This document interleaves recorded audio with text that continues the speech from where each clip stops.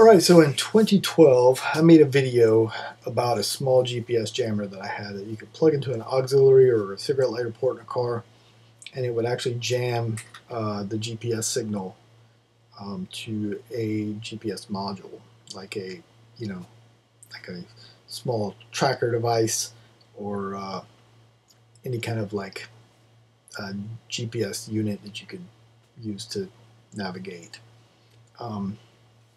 Now, since that video has been on there and I still get a lot of comments and that video still gets a lot of hits, this is why I'm making this video. Because the main thing people always send me like messages on, I get private messages all the time where people are like, hey, can I use this to jam the signal in my work vehicle and then just use the vehicle as I please. And I'm like, oh, Lord. Okay, so let me break this down. Because those modules are cheap. Those little cigarette lighter modules are cheap. Okay, there's several different reasons why this is a bad idea. First reason, those usually only jam like GMS signals and various other old signals. A lot of these tracking devices and GPS modules for tracking vehicles use a lot more than just those old technologies. So there's new stuff, a lot of those things work 3G, 2G to 5G, so they can talk through the cell tower in a different way. Also, some of those modules will even send a text of the physical location of the vehicle based on like other metrics. So you will eventually get caught. Another reason is because to truly know if it's being jammed, you would have to have access to the software, and the person that owns the vehicle is going to know because that vehicle is going to fall off the map. And then all of a sudden when you come back into a certain location, it's going to come back on the map when you yank that little jammer out. Now, those little jammers are cheap. So one thing is a lot of times the auxiliary and cigarette lighter ports in cars don't stay on all the time. So even if it had an old module, tracking module,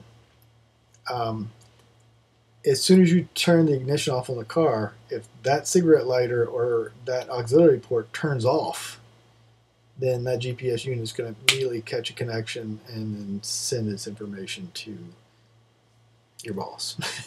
And you get fired.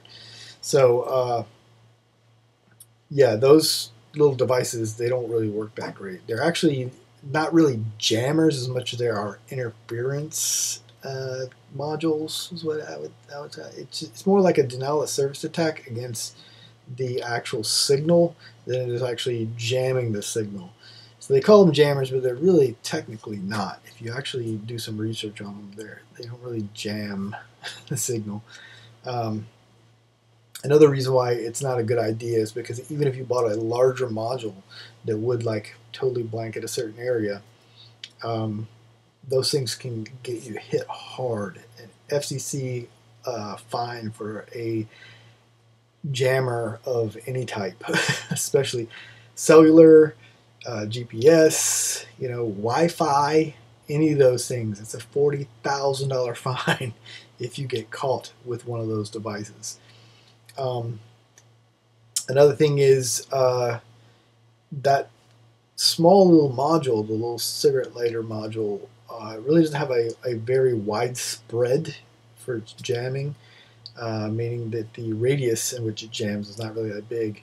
If the module, if the GPS tracking module was in, say, the engine bay, and it was far away, like on the far end of the engine bay, that module being plugged into the dash, it's got to penetrate the dash, it's got to go through the firewall, it's got to go around everything else and then jam that signal.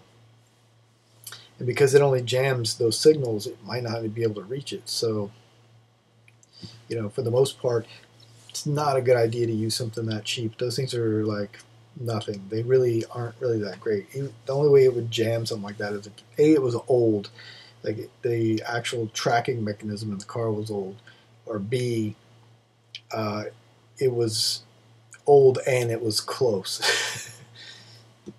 I mean, really it would have to just be old. because those little modules suck. But yeah, so bad idea to begin with. The tracking modules, the newer tracking modules are very advanced, and those little jammers are trash. So, not a good idea. Don't get yourself fired. Don't do anything stupid. All right, well, you guys take it easy. Peace. Have a good one.